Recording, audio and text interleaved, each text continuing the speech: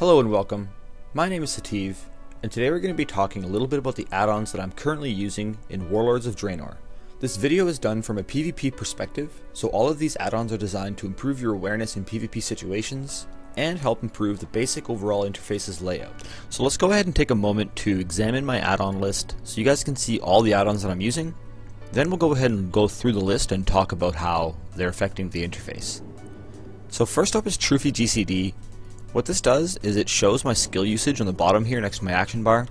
I had this request from a viewer to install this add-on and check it out, and once I did, I noticed that it would be very informational for you guys, and as well as helpful for me. So when I'm targeting a player, I can see which skills they're using directly.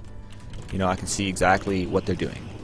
It's a very interesting idea for an add-on, and I'm really happy that one of the viewers suggested it to me. So next up is Power Interface. What Power Interface does is allow you to move your UI around in different ways, as well as move your arena frames down here.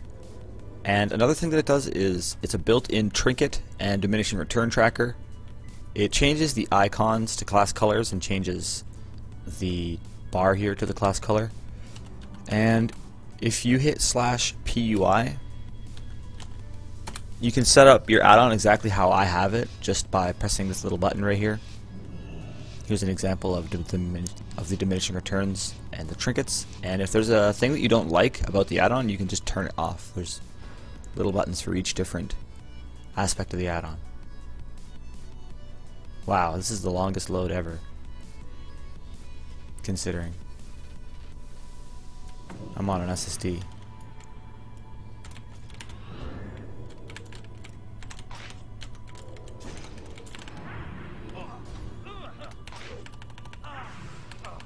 So what you're seeing here is lose control.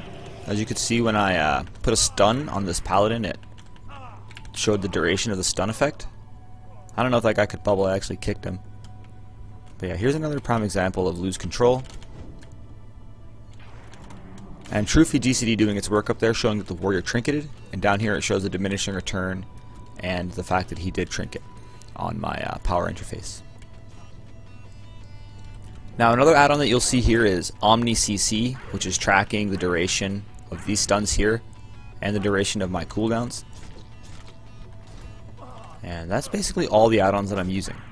And yeah, it's pretty simple to set up too. Most of these add-ons that I'm using are set up out of the box with the exception of Trophy GCD.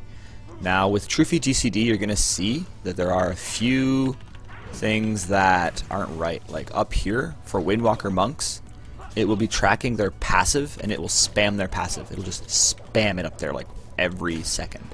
So you need to go into Trophy GCD and you need to blacklist certain skills that you don't want to see, and I'll show you guys exactly how to do that real quick right now.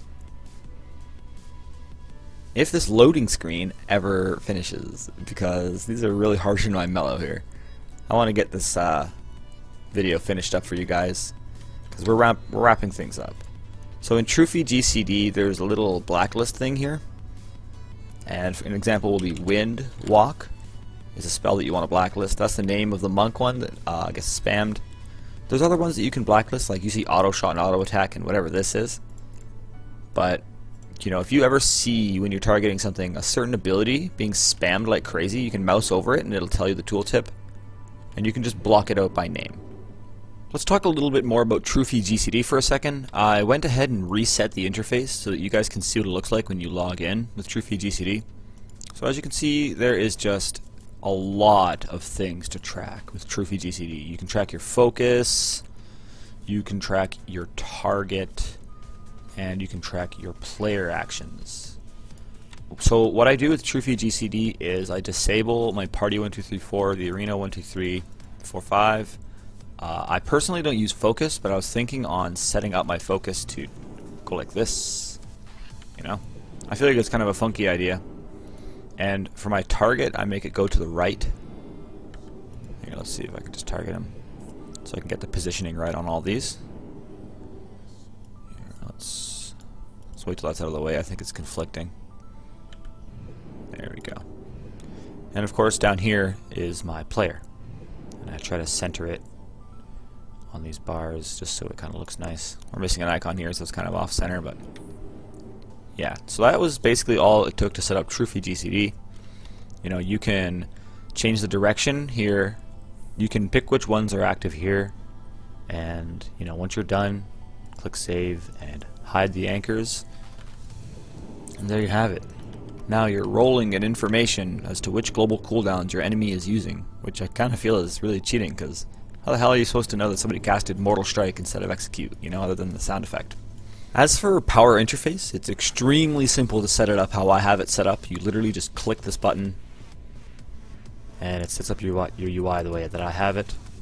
But you know, if you want to customize it your own way, you know, you want to move your target somewhere else, you know, you're more comfortable with it being over here on the other side, you know, that's totally your business. You know, you put your interface where you want.